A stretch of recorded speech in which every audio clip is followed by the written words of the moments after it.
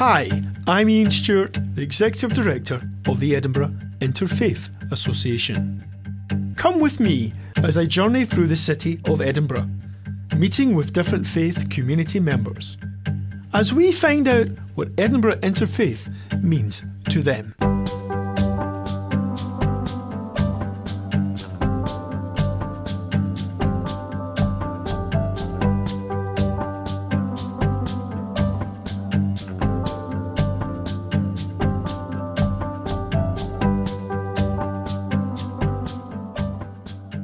Why for you is Edinburgh Interfaith important?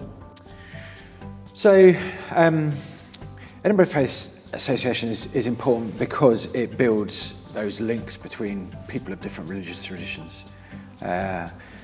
Fortunately, Edinburgh is becoming a much more diverse and multicultural city. When I first arrived here nearly 30 years ago, having lived in London and then Leeds, one of the things that struck me about Edinburgh was how monocultural it appeared, certainly to the immediate eye anyway. And one of the things I've kind of delighted in is how much more representative it is of the world religions than was perhaps the case even 30 years ago.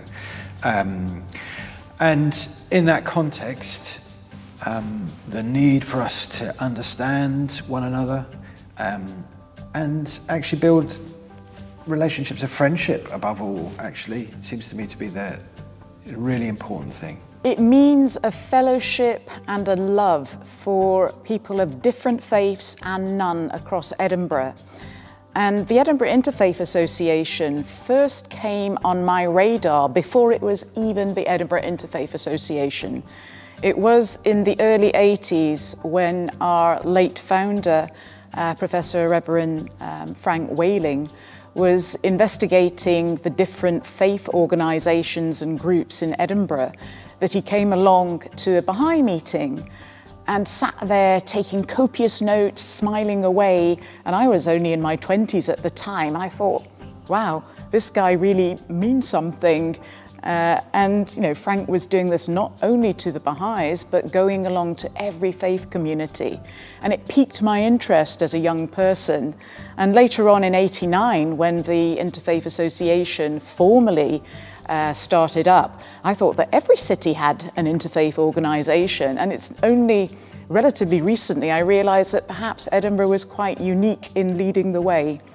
So what it means to me is that Edinburgh wants to engage with people of all different faiths and backgrounds and considers everybody to be part of one wide human family. I think society grows when it's nurturing good relationships and good partnerships on the ground. And I think something that Edinburgh Interfaith Association has done superbly over many years is really develop strong grassroots relationships, that cooperation, that sharing of education and learnings across communities, and then fundamentally, once you've identified the commonalities and differences, celebrating the fact that we have so many differences and commonalities, and actually we're a colourful tapestry when it comes to the makeup of Edinburgh.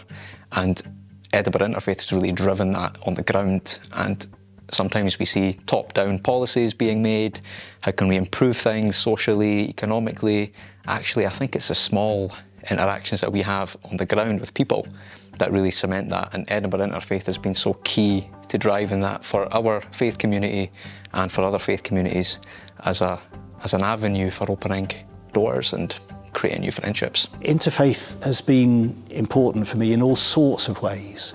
I think on a personal level, for many years now, I've found my own spirituality deeply enriched and enhanced through my engagement with the great faith traditions of the world, through their spiritual teachings, through their worship, through writings of all different kinds. What's important is you make friends from outside your own community.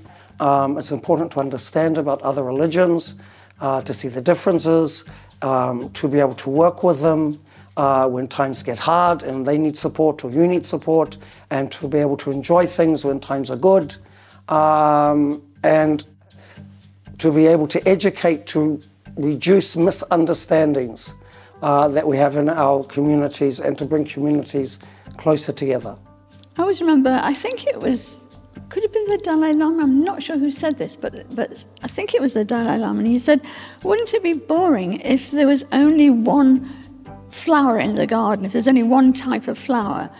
And yeah, it would be if that's all you had. So we were kind of equating that to the different faiths and how not just that they're different, but to celebrate the differences and enjoy the differences. You know, why not? It would be one faith would be very boring, no?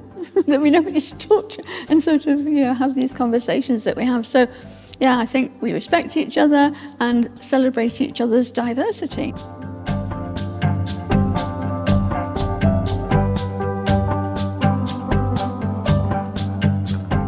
Do you have any special memories from some of those early events or for some of the events through the years?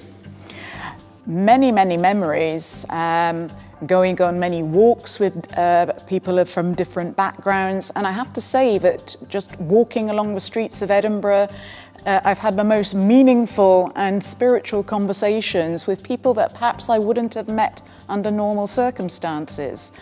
Going to events organised for International Women's Day, going to young people's events at the university and beyond, going to many events that have been more theological in nature have been interesting, but for me, the experiential side of actually meeting people from different backgrounds and different faiths that perhaps under normal circumstances I wouldn't have had the opportunity has been the most meaningful. In recent years, what stands out for me the most is working with different members of faith communities and actually going into primary schools and doing a sort of interfaith speed dating where your toughest audience are the 8 to 12-year-olds and they will ask you some scary questions on the spot and expect an answer. And that has been such a joy and a challenge. I have sat in many panels at universities, colleges, senior schools and tried to answer the esoteric questions, but actually being in the different communities where the different primary schools are with people from different backgrounds. Some of these children come from asylum seeker, refugee backgrounds. Some really have very impoverished backgrounds and some have more privileged backgrounds financially. But this has been the real joy, having the opportunity to have my own faith examined from the eyes of a young person. One of the things I very much appreciated during my time in Edinburgh is the Peace Walk each year and visiting different places of worship, different community institutions, varying from year to year because of who's able to be involved. But in terms of Christchurch's contribution, we hosted one of the EIFA meals some years ago now with a conversation between our associate priest at Christchurch, the Orthodox rabbi in Edinburgh, David Rose, and the Imam of Heriot-Watt University, Hassan Rabbani. And it provided a very good opportunity for people to meet, invited people from our local community to eat together and converse together. And then opportunity to ask questions. I think we were all challenged by some of the things that we learnt from the priest, the rabbi, and the imam. And it was lovely at the end of the evening. People had genuinely engaged very constructively. And the imam gave the rabbi a lift home.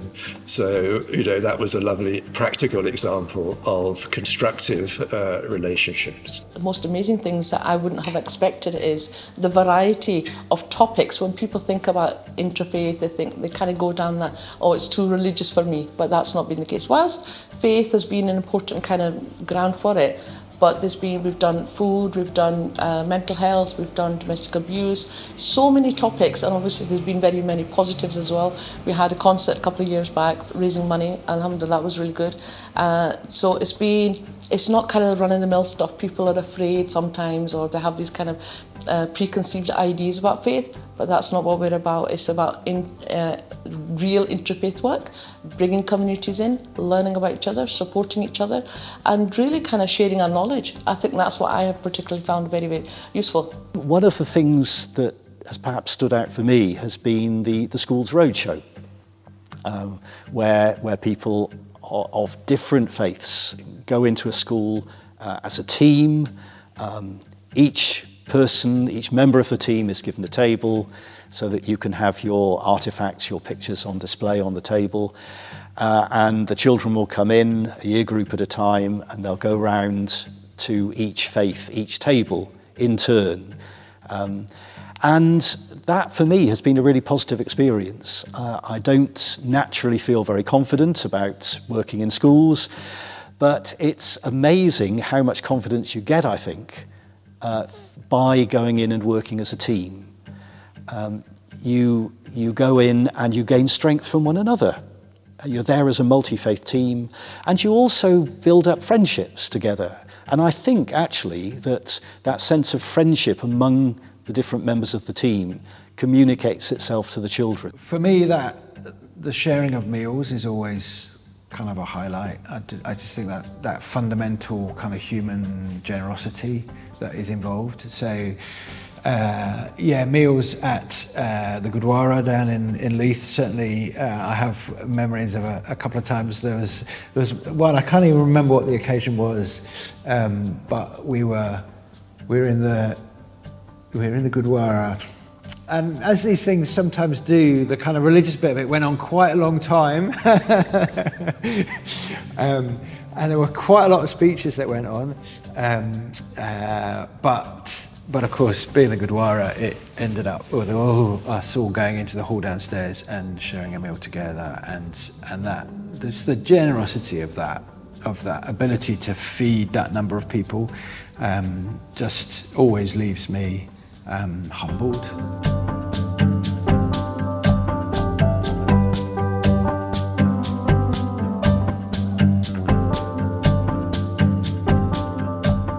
What would you say to someone who's thinking to become a member or volunteer with Edinburgh Interfaith? I would absolutely encourage them to do so. I think, as I say, there's not just a feeling of goodness that comes from having those interactions and meeting people on a daily basis you might not have otherwise met, but actually there's a great experience that comes from doing that type of work on the ground, things that might even be transferable to someone going forward into the various career paths that they might choose. So actually there's benefit to yourself, your spiritual nourishment, I would say, and also there's benefit to your professional life as well. So honestly, an all-rounder, a bit of both worlds. I think it broadens it out, it makes it much wider. You know, some people seem to think that if you join a movement like that, that your faith will be watered down in some way, but not at all. You see insights from other faiths that are similar to your own, you understand people better, and often it makes your own faith better rather than watering it down. If you have a good grounding in your own faith, then learning about another faith just enriches your faith and doesn't actually hurt it. And people from other faiths are not dangerous. And actually it's wonderful to meet different people and learn about their lives and learn about what they're doing. And we often see a lot of traditional religious people have the same emphasis on family and family life and the importance of that and the respect for the generations and all of that you will find very familiar, I think. And one of our issues is not actually with different religions. One of our issues I find in having schools in the synagogue is the complete lack of understanding of any religion we have in Scottish society today. And that's also one of the jobs of Interfaith. Because if you don't understand religion, you won't understand Scotland, and you won't understand Scotland's history, and that's a shame. I would say go for it, because it's a very good cause. EIFA has a good tradition now of 30 years of trying to promote better interfaith relations in our city. It's possible for people to join as individuals, it's also possible for congregations to join as a sign of their support for the aims and ambitions of EIFA. £25 a year, I think, for an individual membership, £100 a year for a congregational membership. And that obviously is a useful contribution to EIFA's activities. People have different commitments, people have different amounts of time that they can allot to things like volunteering, but it's a worthwhile activity, and it's also, I think, a beneficial activity, an opportunity to learn and meet and contribute to the life of our city. Don't spend time thinking about it, just do it. Come along to an EIFA event. There are diverse people, there are diverse programs. There will be something where you will find that you are comfortable with. Not everybody is comfortable coming to a more esoteric theological discussion, but most people are very comfortable coming along for something where there is hospitality and fellowship. And EIFA certainly knows how to put on a good spread. We have people from different cultural backgrounds and different cuisines, and you will not be disappointed. Hold my hand and come in. But the friendliest people that work in Interfaith, because their heart's in the right place, there's nothing in it for them. They just want to work for the community, for the betterment of the community. So, and if you've got a project, if there's something that you want to kind of come along and share with us, we can help you kind of bring that to fruition. So come in, and there's plenty of people that you can speak to. Myself and Ian, and there's many other board members, alhamdulillah, very friendly people. So don't be scared, contact us. Go for it, because it really is, I said, you'll enjoy it, because as I said, you'll meet so many different people, right? You think you've got a lot to offer, but you've got nothing to offer when you hear someone else's story. Everyone's got something to offer, and everyone offers it in a different way. And that's the whole beauty and enjoyment of Interfaith. You hear someone else's story, and they'll present it, and they'll give you a different version of what you've got. It's the same, but it's just presented differently. But it's the same goal, the same ambition, it's the same love for creation, same love for the human race. Guruji says, Chin prem kiyo tin hi prapayo. First of all, love yourself, but love the human creation. Love creation, the whole creation. Only then can you have communion with the Creator. Chin prem kiyo tin hi prapayo. This journey has shown me just how much Edinburgh Interfaith means to different faith communities. It has shown just how much people's lives and faiths in our capital city are enriched through our programmes. Become a member of the diverse Edinburgh Interfaith family. We will welcome you with an open heart.